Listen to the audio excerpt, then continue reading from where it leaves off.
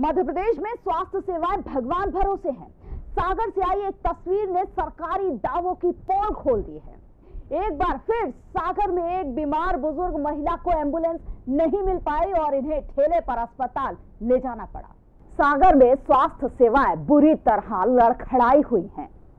सागर से आए दिन इस तरह की तस्वीरें आती रहती हैं जो स्वास्थ्य व्यवस्थाओं की पोल खोलकर रख देती हैं। इस तस्वीर में एक बुजुर्ग अपनी बीमार पत्नी को हाथ ठेले में लिटाकर अस्पताल ले जा रहा है। कोतवाली थाना क्षेत्र के बड़ा बाजार इलाके का यह वीडियो सोशल मीडिया में जमकर वायरल हो रहा है। एक गरीब बुजुर्ग दंपत्ति के ये हाल कई सवाल खड़े करते हैं। इनको सूचना देने के बाद ना तो एम्बुलेंस मिली और ना कोई इमारत।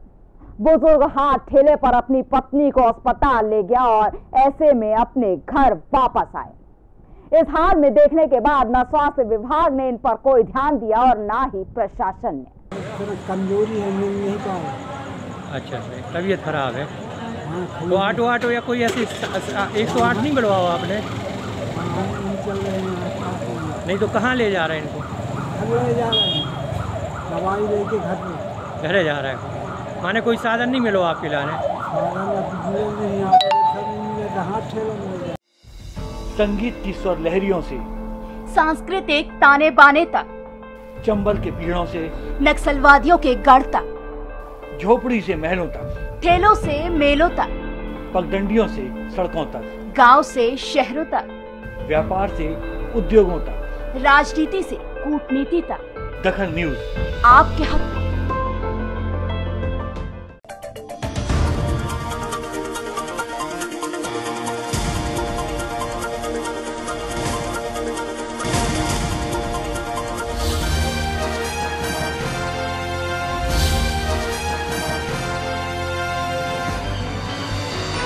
आप देख रहे हैं दखल न्यूज।